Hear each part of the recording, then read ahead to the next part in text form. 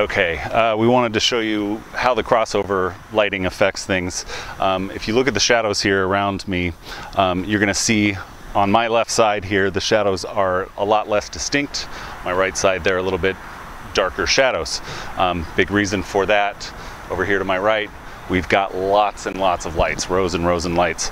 But as we're going to my left, we've only got one row of lights, so we're getting a little bit more as far as shadows because there's not as much crossover lighting. When we've got all these other lights, lots of light coming from different angles, it's going to cut down your shadows. So shows one of the main reasons why crossover lighting is very important.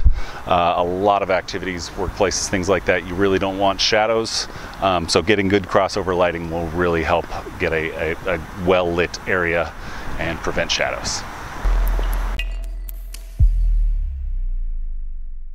All right, another thing we wanted to point out here was crossover lighting. You can see around me there is some shadows, a little bit more left to right due to the lighting, but not much for any shadows front to back. This is what we want to get when we're getting into lighting with crossover lighting, making sure you have enough lights in enough locations to reduce the shadows as much as you can in the field that you're lighting up.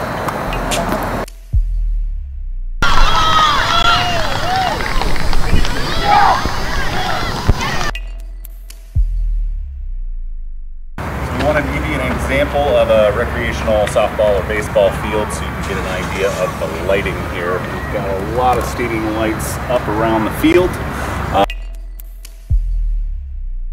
Alright, so we wanted to show you that on this field you're looking at about 350 lux, just under 350, which would convert over to about 35 foot candles. This is at the pitcher's mound in the center of the field. But we wanted to get you a good example of about brightness. You know, out here is what you would think for most recreational fields. We're looking about 35 foot candles on the ground at the pitcher's mound. As we get into the outfield, probably getting down into the 20s, something like that. But if you look around, you might not even notice the difference. So a lot of people won't even pick up the difference in the brightness as we're moving around the field. All right, we're out here right at the line going into the outfield, so you can get an idea, grasp of the different brightness as we move around the field. Here, as we're hitting the grass, we're at about 12 to 13 foot candles, about 120, 130 lux. We've got about 48 lights that we counted around this field to give you an idea. Quite a few lights to get the job done here.